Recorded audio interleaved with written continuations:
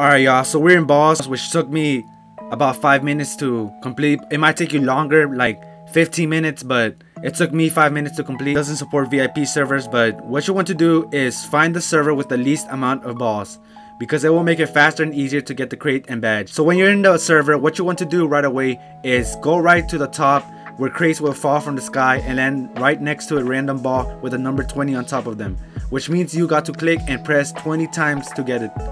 And what you want to do is go over to it and press E, or if you're on mobile, click on the crate. Other people can come over and take it from you, so you gotta be fast. I recommend finding a server with little number of balls, because if you join a server with about 5,000 balls, then it will take you longer to reach the top than a server with 1,000 balls. And by the way, these crates fall from the sky every 40 seconds, so be ready when they come.